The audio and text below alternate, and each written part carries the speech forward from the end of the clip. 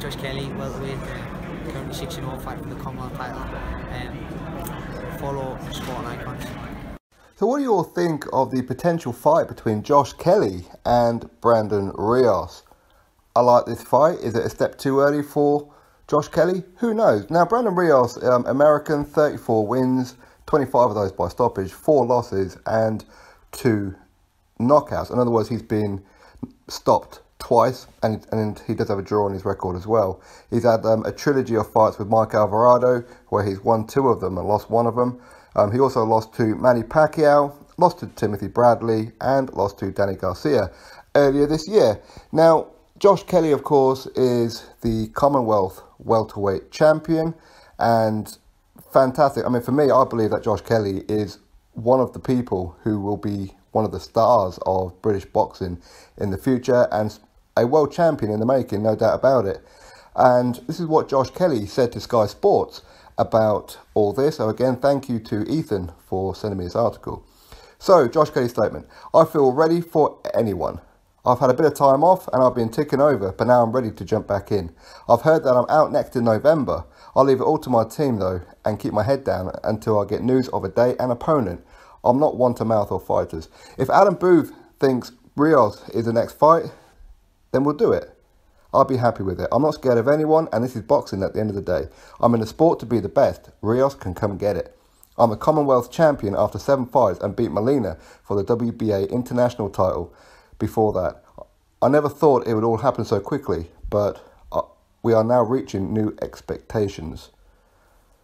What we've been saying after fights, that I do lose concentration here and there, and I know it can be a bit frustrating for the people watching.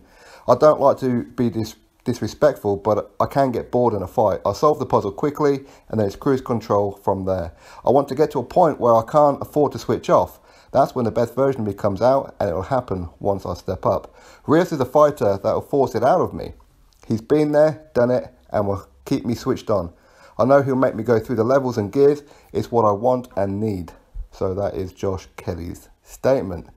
So, you know what? I would love that fight, to be honest. In Josh Kelly's 8th fight against a very seasoned Brandon Rios, he's been there, he's done it. I mean, he's never been world champion, of course, but, you know, he's always been on the crisp of it. And this is a very, very good test for him. And like he says, you know, he does switch off. He never gives rounds away or anything like that, but he does get tagged needlessly at times because he does get bored, and he does see boxing as a puzzle, and he finds his range very, very quickly, and he knows how to beat his opponent within the first couple of rounds, and that's what makes him very, very exciting. And of course, he gets bored with it, so he tends to play with his opponents.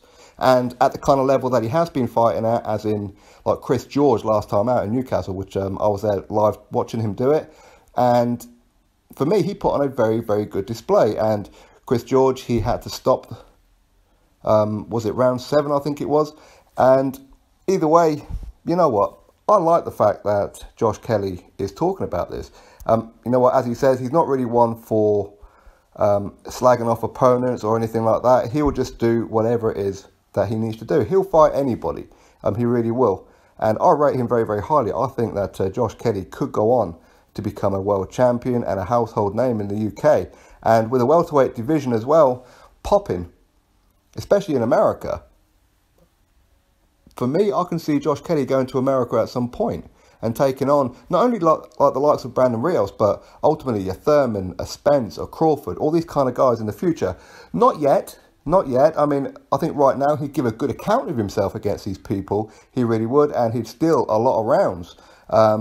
But I think that experience may overwhelm him right now. But then again, it's as Adam Booth said, and of course Adam Booth, he told me as well, that you will only see what Josh Kelly's got when he's up against it. Then he's a totally different fighter. He is switched on, and he is deadly and one of the best out there. He's a real gem in the box, as Adam Booth will call it. So, yeah. Already he's got wins over Kris George, of course, who was the Commonwealth champion from Australia, and of course a WBA international welterweight champion after beating Carlos Molina. And I'll keep on saying it, I think that Josh Kelly could well be one of the next big things, if not the next big thing. but ultimately he does need to stay switched on, because Amir Khan has that problem as well. All the skills in the world, but when he switches off, he'll get tagged, and he could get tagged by the wrong person at the wrong time, and that would change his whole perspective on things, as it did with Amir Khan. But I don't consider Josh Kelly and Amir Khan in like the same kind of category.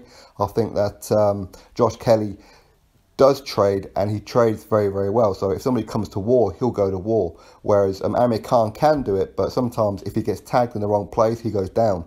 We've yet to see Josh Kelly in any kind of trouble. Maybe a Brandon Rios fight might do that. It might kind of like make him go, you know what, I need to stay focused fully on this one, get him out of there, or just win on points.